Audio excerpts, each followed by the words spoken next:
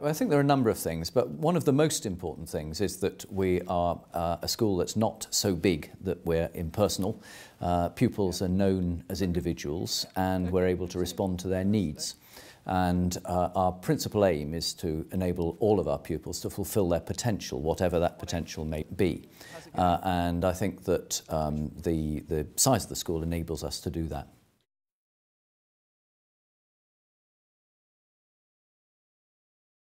We're aiming to produce a rounded human being. We're aiming to produce a pupil who develops as a person, not as a statistic. And so we offer them a great deal that goes well beyond the ordinary curriculum. So extracurricular activities, the opportunity to be involved in team games, the opportunity to have leadership roles, and all of these things together, as well as instilling a sense of personal responsibility and a sense of service through our many charitable activities, leads to people leaving with a great deal of confidence, I think. Not arrogance, not cockiness, but a pleasant confidence that enables them to interact with other humans.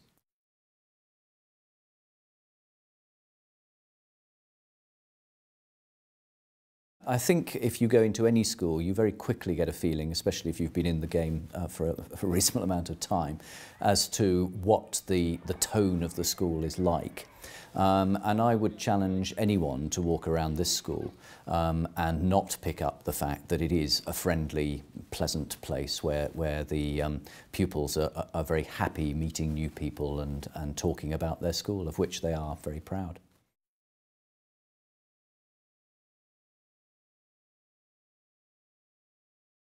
I think it is important. I think we've got to be very careful about what we mean by tradition. I think there are core values, there are traditional values which most of our parents and pupils and staff would share. But there's also the pageantry that goes with tradition, which, providing it's harmless, pageantry is very healthy and very good. And so, you know, our beginning of term service in the cathedral, our Founders' Day, prize giving, the big occasions, if you like, do have a tradition which is, I think, attractive and interesting. But it isn't stultifying. It doesn't mean that we're not open to new ideas. On the contrary, and we've invested hugely in ICT and all sorts of other things. So in terms of the curriculum, we're very happy to be innovative. But I think at the same time, one has to be very conscious that we shouldn't be experimenting with children. They only get one chance at their education. So we want to ensure that that chance isn't wasted. And so we don't just fly with the wind in terms of innovation. We test things and look at them, and we move forwards when we're convinced that this is the right way.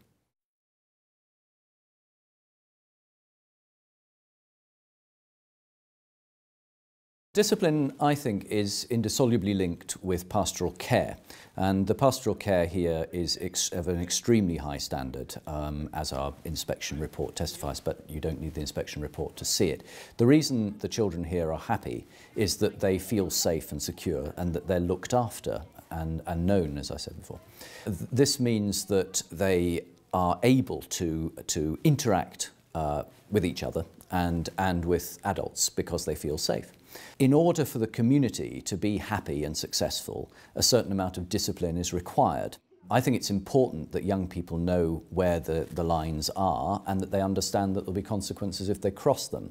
That, to me, does not make for an unhappy school. On the contrary, it makes for a happy school for the majority. So I think discipline is important, but not in such a way that people feel repressed, as it were.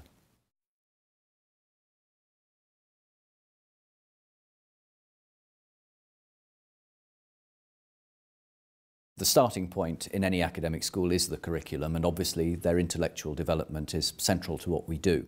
But in order to give them all sorts of opportunities later on, we believe it's essential that they have experiences at the school that take them well beyond the curriculum. So whether it's games, either netball or rugby, football, whatever it might be, or whether it's the choir, the orchestra, the swing band, drama, and countless other activities that we do. These all help to build a certain level of confidence in our pupils that they wouldn't otherwise possess. And we think that marks them out as being quite special and places them in a very strong position in the employment market, because they have the results that you would expect good kids to have from any good school, but they also bring these other experiences with them.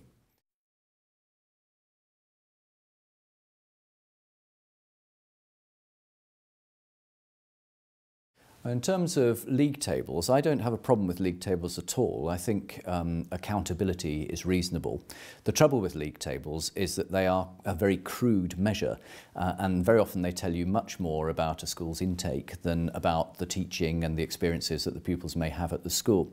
What I want as a parent, and I'm sure other parents do as well, is the knowledge that however clever my son or daughter may be, they will get the best possible results that they can get for their ability. And for those who are less than high-flying, they still need to be able to get the very best results they can, and that's what we focus on, and that's why our central aim of fulfilling potential is most important.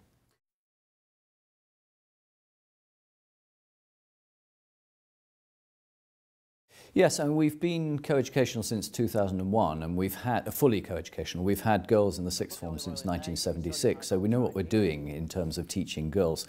And the girls do get tremendously good results, and they're also extremely happy here. You only need to talk to them. So co-education in that sense has been a huge success at the school, and it is something that not everyone is aware of, but any visitor to the school quickly becomes aware of the fact that the girls are a very important part of what we do.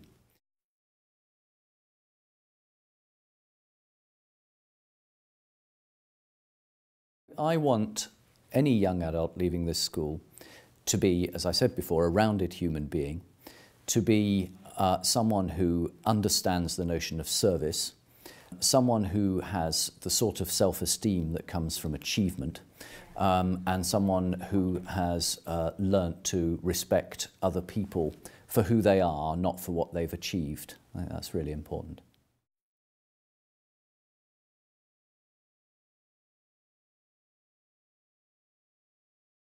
We have a huge number of parents actually who make huge sacrifices in order to send their children here.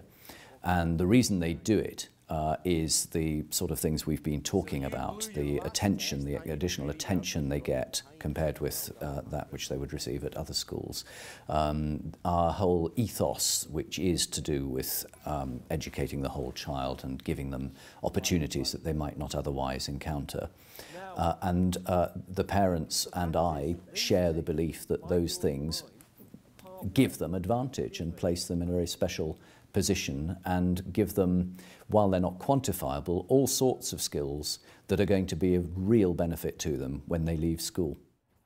It's probably the most important thing that they could give them at all, which is why they are prepared to make such sacrifices.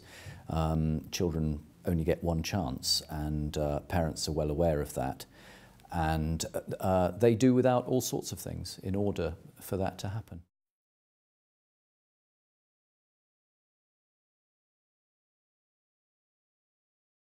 The sixth form here benefits from having its own building, which is very much their home. And that enables them to feel that it's different from the rest of the school, and that they begin to experience the sort of life, the sort of responsibility that's going to be necessary for them when they move to university, which nearly all of them do.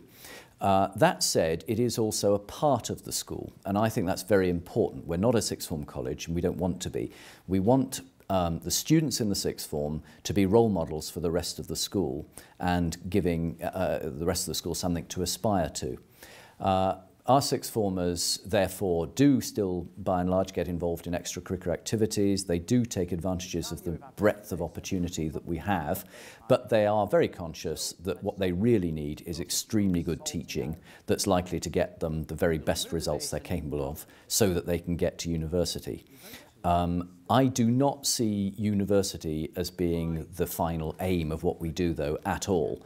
I think we almost take that as read. They work hard, we work hard, we get them to their universities, and the skills that they've acquired in their sixth form years and the opportunities they've had to mentor other pupils, to lead, to captain teams and all the rest of it, those things place them in a really strong position for applying for jobs after university, and that's what I want our sixth form to be able to do.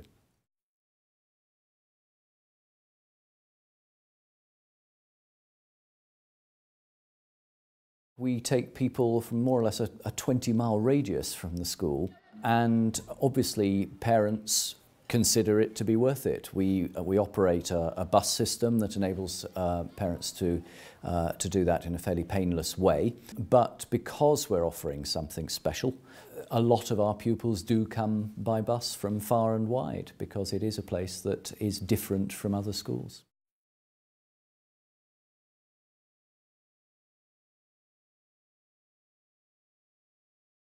We advertise our scholarships and bursaries on the school website and in all of the literature that people receive when they take an interest in the school initially.